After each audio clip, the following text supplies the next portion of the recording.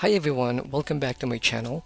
In this video we will talk about how we can fix the critical process died blue screen error in both Windows 10 and Windows 11. So before we can start with the troubleshooting, just make sure to first restart your computer. Well, sometimes a simple restart will fix or can resolve a temporary issues.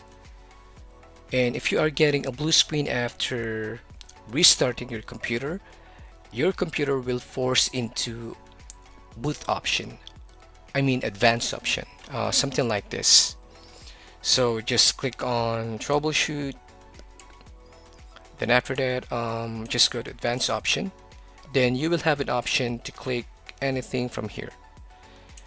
So the first one will be, you can also try to click on startup repair. Then after clicking on or selecting startup repair, your computer will automatically boot up. Then after that, it will try to fix the system, the file system of your computer. If that didn't work, you can go to command prompt, then just follow my steps. Before you can have this command prompt, it will ask you to type in your password. So just simply type in your password and you will have this. So just follow the steps that I'll be providing. First will be just type in sfc scannow. That will be sfc scannow. Then enter.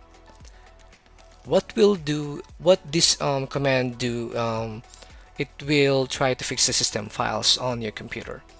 So usually it will only take a few minutes of your time, like probably 10 to 15 minutes. Okay, so just wait for it. Let's just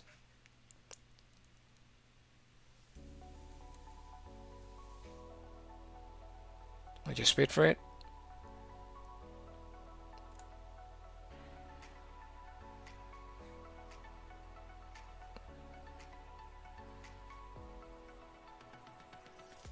So it is finished. Once it is done, the next command will be the Bootrec. The Bootrec.exe functions as a utility tool. It will be used to troubleshoot issues in the Windows recovery environment. Okay, just type Bootrec/fixmbr, then enter. Okay, then after that, just type Bootrec /fixboot and enter. Again, that will be Bootrec. Remove the, I misspelled it incorrectly, so that will be Bootrec /fixboot, then enter. No worries if you are getting any access is denied. Just ignore it. Again, that will bootsect /anti60 sys, then enter. Okay, so as you can see that it is successfully updated NTFS system files boot code. The last one will be Bootrec /rebuild.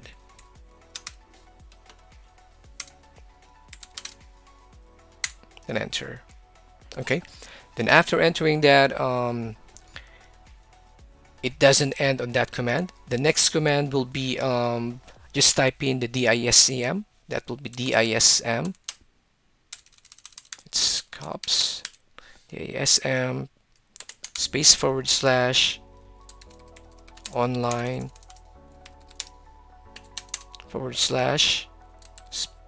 /cleanup image /RestoreHealth. Okay, then just press enter.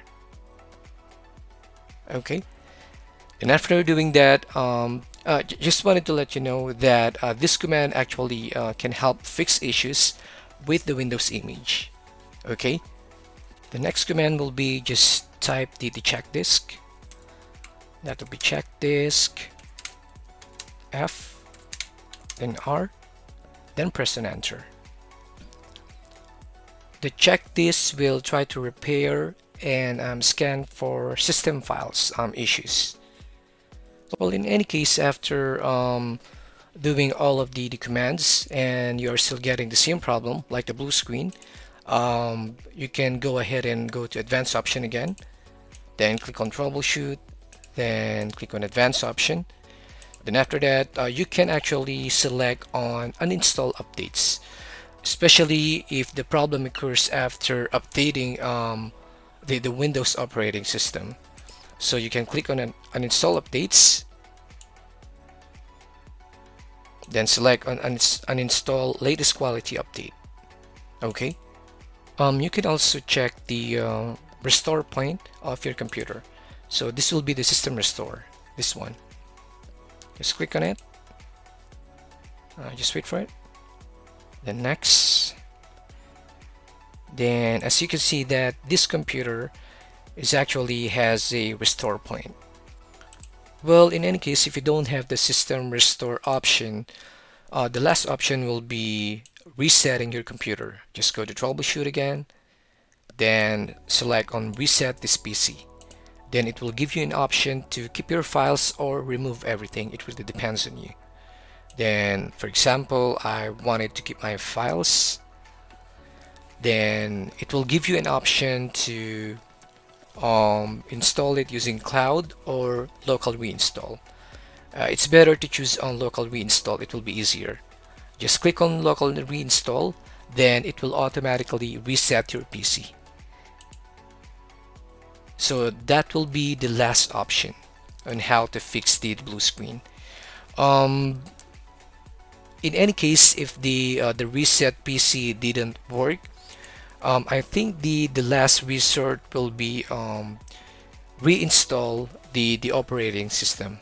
I mean, you need to create a bootable USB device, then just clean reinstall the computer, the operating system, and that will do it. So I hope you find this video helpful, and if you have any questions, you can just comment down below and I'll try to answer everything. Please don't forget to like, share, and subscribe to this channel.